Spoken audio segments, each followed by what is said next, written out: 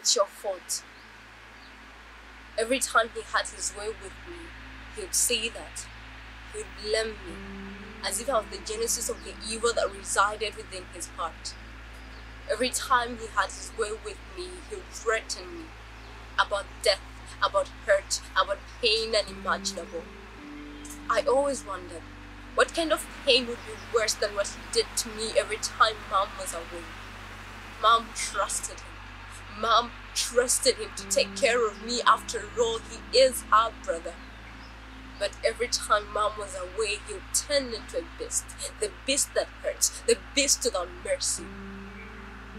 8 years old, and I experienced a pain I never thought I would in my small world.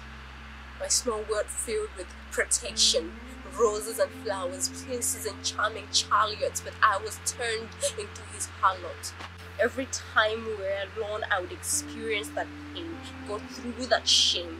Every time he would say it's my fault, he would blame me. Every time he would scare me almost to death, I wished I could die. I wished I could just bury myself in the ground. Every time he satisfied himself, I prayed for my death. 9 years, and I thought of ways of killing myself. I thought of ways to disappear. After all, I was the root of this evil. I thought of a hanging. I thought of a knife. I thought of a death less painful than what I went through when I was alone with him. So I tried it. I thought pills would be better. The pain was excruciating. The pain in my stomach, I cannot go through that again. He saved me. The devil saved me.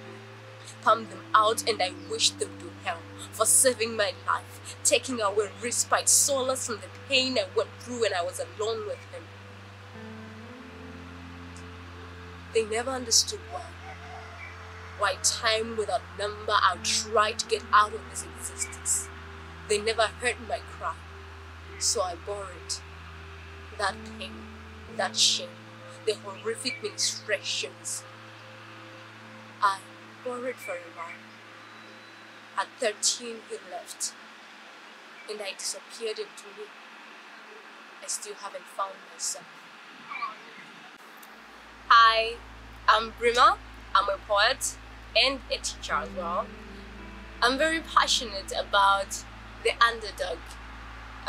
Everywhere I see that there's something wrong, I want to fight for those people, those who can fight for themselves.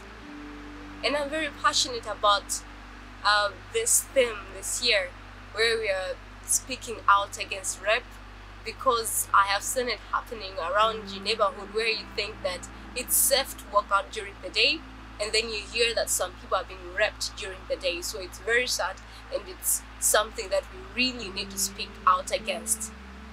So